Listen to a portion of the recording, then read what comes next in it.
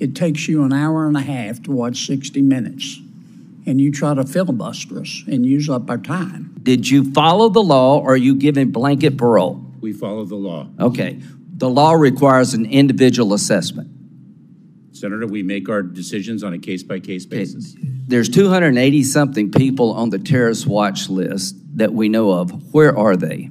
Senator, the terrorist screening data set. Where are the people? The individuals whom we encounter that are on the terrorist screening data set. Are they out of the country? Are screened. Are they out of the country or are they in the country? Senator, they very well may be out of the country. But you don't know.